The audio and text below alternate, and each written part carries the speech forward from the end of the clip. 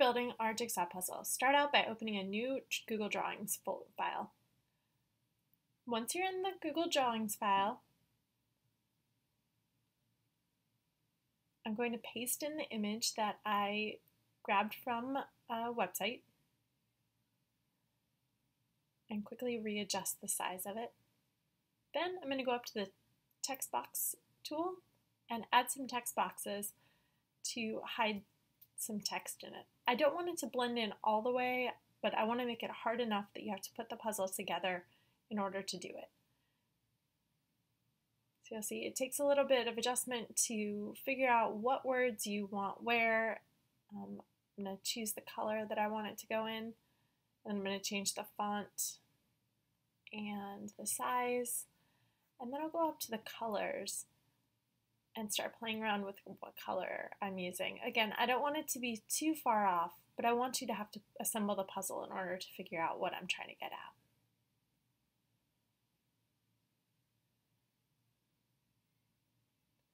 So you see I'm copying and pasting that same text box, so I don't have to redo all the rest of that stuff. All I have to do is change the text and change the color. So I'm going to start out by changing the color to be a little closer to this yellow section. You can see that one is a little too close because you can't see it.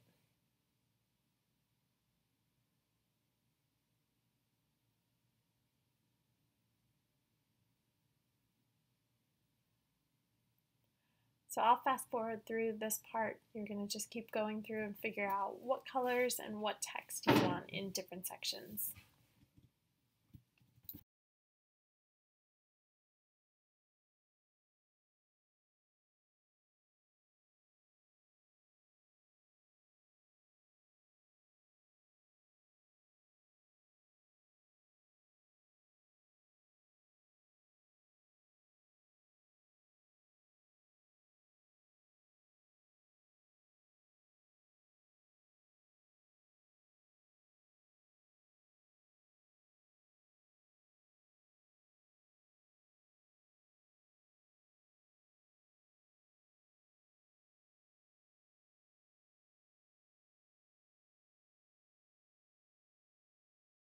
So you can see I have made the text so that it complements the color in the background. I'm going to download that image and then remove everything from the drawing and then pop it back in. And the reason I'm doing that is so that when people are using the jigsaw puzzle, there won't be text boxes and things for them to get confused about if this is just going to be an image of the thing that I made. Next, I'm going to draw some lines so that I can map out what my different pieces are going to look like. And I'm going to make this a 12-piece puzzle. So you can see I am going through and trying to figure out what size pieces and how those pieces are going to look. And actually I think I'm going to change that and make this into a 16-piece puzzle to make it a little more challenging. And you can do this however you want to. And you don't actually have to make lines. For me, when I'm doing this, it's a lot easier if I go through and make the lines when I start cropping things.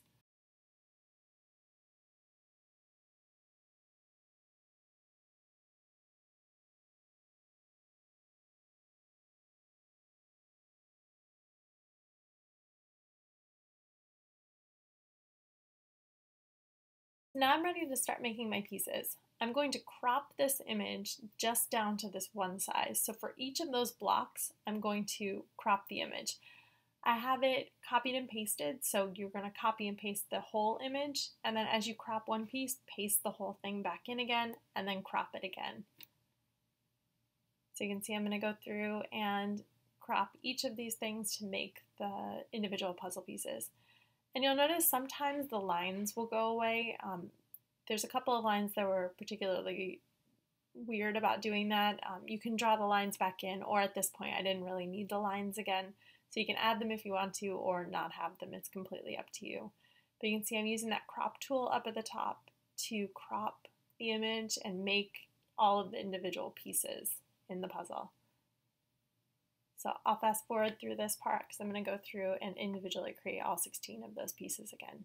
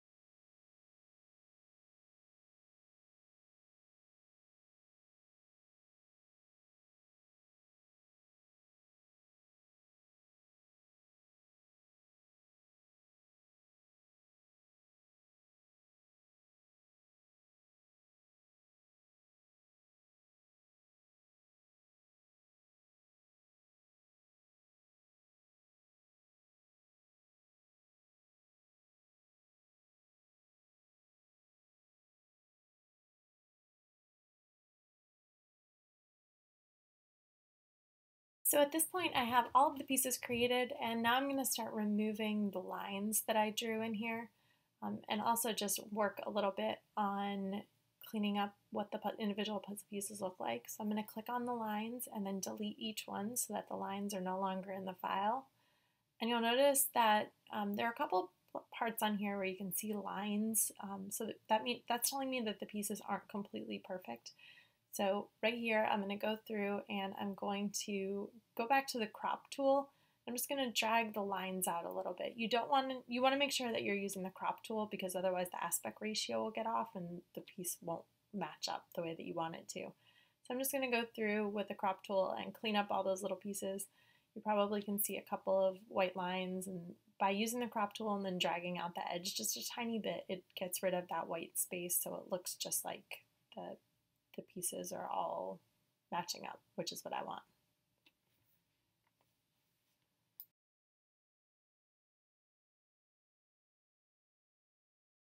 Now that my puzzle pieces are all in the spots that I want and I've got them as close to perfect as I think I'm probably going to try and get them, I'm going to change the outline to a light gray. And the reason I'm doing that is to make it easier for the user to see that these are all individual pieces. It's also going to help once I scramble all these pieces, because if I left them like this, there's really no reason that anyone would want to make the puzzle go together because the solution's already here. So I'm going to go through and do the same light gray line around each one, and you can choose any color you want for this. I just picked light gray to make the image easy to see, but it doesn't really matter. It's completely up to you.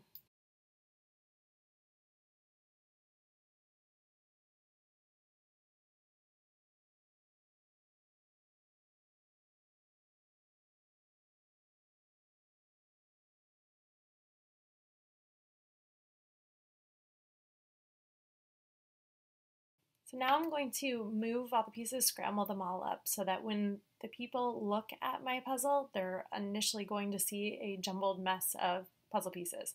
So I want them to have to then put them together in the order that they belong. You'll notice that I left a couple that are just white pieces, and I only left 2 like that, and that can be a bit of a challenge, especially if you're doing this with people who have never done it or with your students. You know best if that's going to work for your target audience or not. So I guess bear that in mind when you're creating your puzzle. So I'm hiding all of the things that have text on them so that the people can't see initially that there's text there. So my hope is that they'll just start putting together the puzzle and then realize that there's text on there.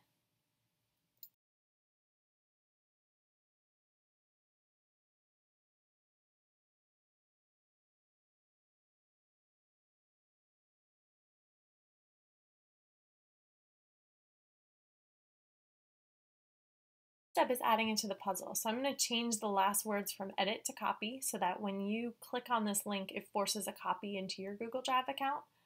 So I'm going to copy that, and then I'm going to go to my puzzle page, and our icon has changed a little bit, but I'm going to paste this link to go with this image. So when you click on the image, it'll take you to the puzzle and force you to make a copy of it so that it's in your account. Hope this helps for you creating your own jigsaw puzzles in Drive.